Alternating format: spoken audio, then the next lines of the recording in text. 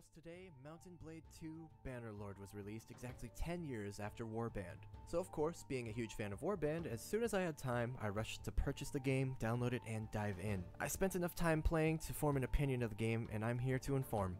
Nothing more and nothing less. Whether it's worth a buy depends on a couple of things, and I'll get to those, I promise. I'll keep things relatively spoiler-free, but truth be told, there's not a lot to spoil.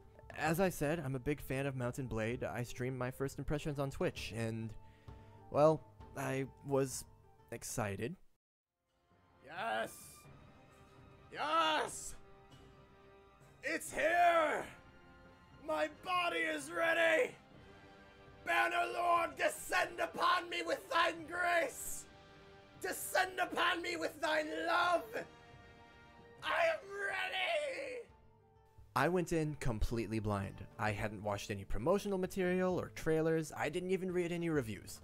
I wanted to know nothing and was immediately met with a surge of nostalgia as I was taken through a familiar but polished introduction. I chose a region to hail from, I created my character, and I selected my various backstory points which decide your starting skills. It really felt like a more polished Warband, and I was ecstatic. I had been waiting years for this game, and the familiarity was welcome. The mechanics had been redone slightly and wrapped in a nice new bow, but were largely the same. But about here is where I started to lose my excitement. The introduction was familiar. The starting tutorial felt familiar.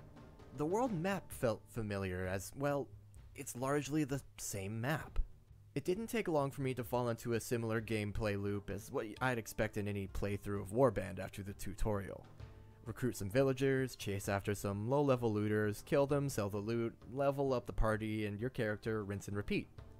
In case you haven't guessed it yet, so far my opinion can be mostly summed up by one particular Steam review which starts as follows. Fantastic game so far. Feels like a very well polished version of Warband. But this isn't just a carbon copy of Warband with updated graphics. Even if it was, that still might not be the worst thing. Warband was a great game despite its many faults, hence my excitement for Bannerlord.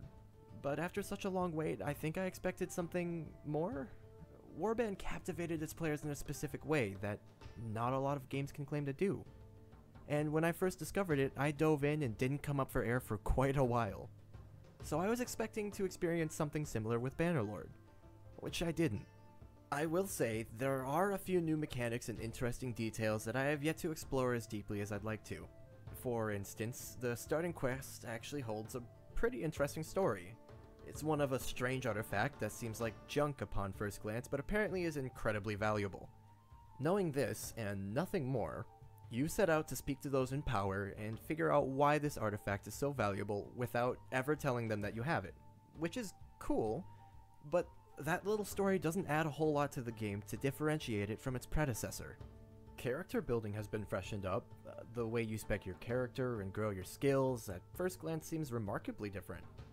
There's a whole system of attributes and learning caps and perks, but these are mostly small changes to the Warband model in my opinion, with a fresh coat of paint to top it off. There is also an entirely new smithing mechanic, which involves smelting materials and using those to create entirely new pieces with your character's smithing skill, but I only scratched the surface of smithing. It doesn't seem like something you can get too into early game, and frankly, at first glance, it's kind of intimidating, especially since the game so far has given me no tutorial or explanation of it. Now, this is forgivable because the game is in early access, but there are a few funny bugs and mishaps to be observed immediately. For instance, clipping through your character's face in first person. My teeth! Oh god, my teeth! Oh, okay. And also just a comical amount of clipping with your weapons and armor and clothing and everything on your character, especially when viewed in the third person. And there was one more issue that I ran into where, while not game-breaking by any means, it is a little more severe. When selecting the upgrades in your character menu, you would typically hit done when you finish. If you don't, the game will prompt you to apply the upgrades before leaving the page. If you do so, you'll only discover later that the upgrades for whatever reason did not in fact apply. So there is still some work to be done. And again, none of these are in any way game-breaking. Immersion breaking maybe, but all forgivable. To be fair, the game is labeled as early access.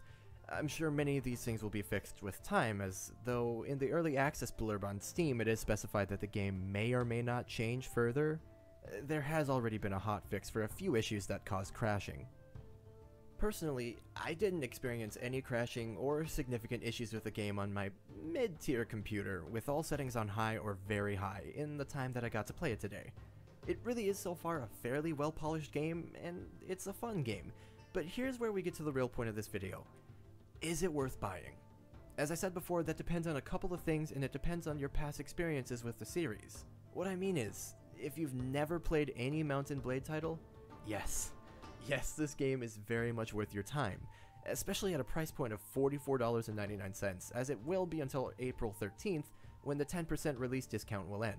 For the many people who have played Mount & Blade Warband, or honestly any installment in the series, however, the answer is a little more complicated. It is worth mentioning, if you own any previous Mount & Blade title on Steam, according to the store page, you can get an additional 10% off of Bannerlord, making it an even better deal, so keep that in mind.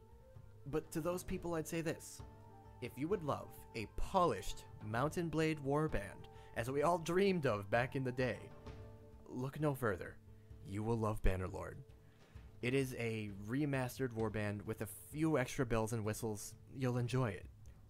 But if you're like me and you go in expecting something that will knock your socks off in the same way that Warband did, you're going to be a little disappointed. Bannerlord is not revolutionary.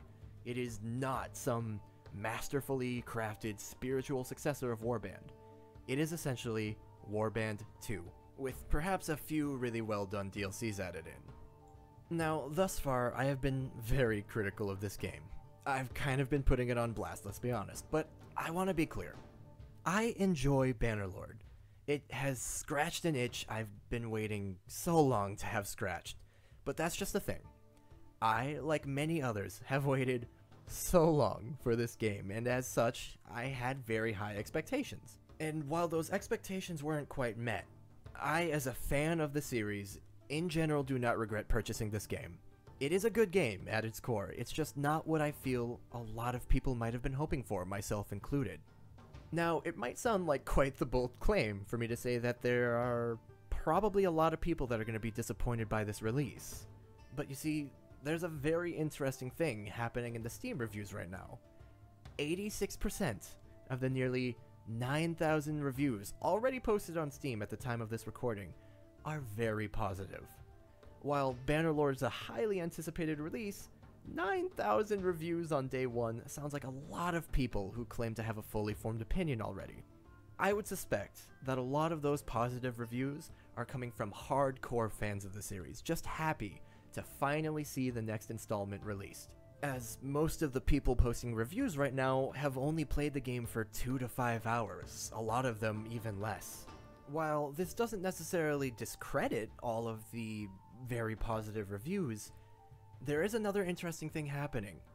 A lot of the most popular positive reviews are saying the exact same thing as the most popular negative reviews, which is that Bannerlord is like a very polished warband. So maybe I'm in the minority with my disappointment. If so, I can accept that. But this is only day one. Time will tell. Perhaps this is exactly what everyone wants, and I'm crazy. I'll certainly be keeping an eye on the reviews to see where things go. Once the Metacritic score comes out, perhaps we'll see a divide between Bannerlord's Metascore and user score. Perhaps not.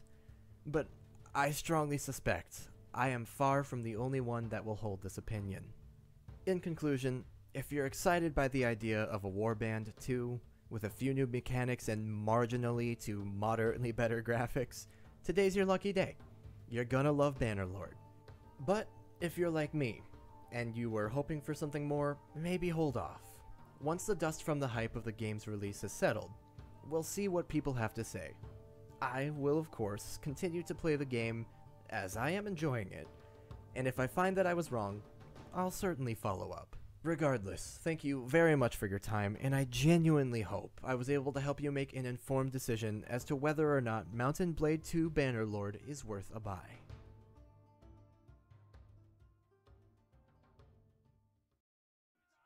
Mount horses! Dismount! Mount horses! Dismount! Mount horses! Dismount! Mount horses! Dismount! Mount horses!